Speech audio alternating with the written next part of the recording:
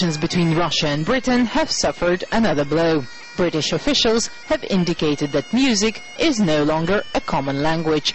British Army bagpipers have been stopped from travelling to Russia to take part in the 4-day Moscow military tattoo called the Kremlin Zorya. I've always thought music crosses all boundaries, and in my business of producing tattoos, we've had acts from all over the world, whatever their political persuasion. Brigadier Mel Jameson, former head of the famous Edinburgh military tattoo, also acted as an advisor to the event in Moscow. Now he's had to cancel his trip, along with many others who've been preparing for it well in advance.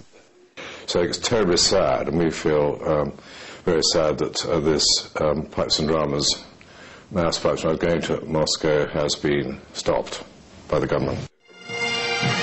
The masked pipes and drums of the Scottish regiments played alongside the Kremlin Guard and the German military band in Red Square. Mikhail Lermontov, who believes he has a Scottish officer among his ancestors, finds it hard to believe this year's event has to be cancelled. Our cultural traditions and values don't depend on political decisions. They won't be able to change them no matter what they do.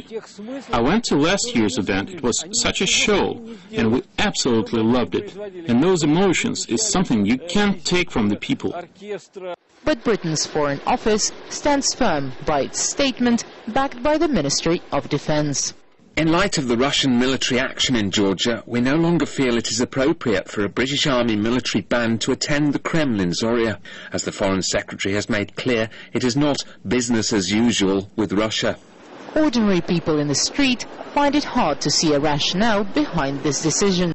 They feel politics should never affect cultural ties.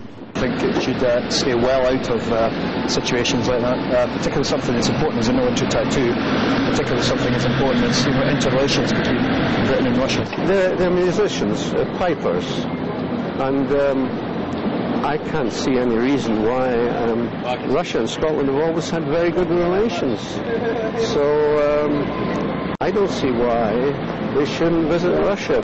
Kremlin Zorya, a non-governmental organization, was founded with the help of the organizers of the Edinburgh military tattoo, and the strength of ties between Edinburgh and Moscow were illustrated when the Russians sent a band here to replace an American team that pulled out at the last minute. Now good relations between Scots and Russians are in the hands of politicians, and it seems that the sound of music is not reaching the ears of those who've taken the decision to deprive people of some of their simple pleasures. Daria Pushkova, RT, Edinburgh.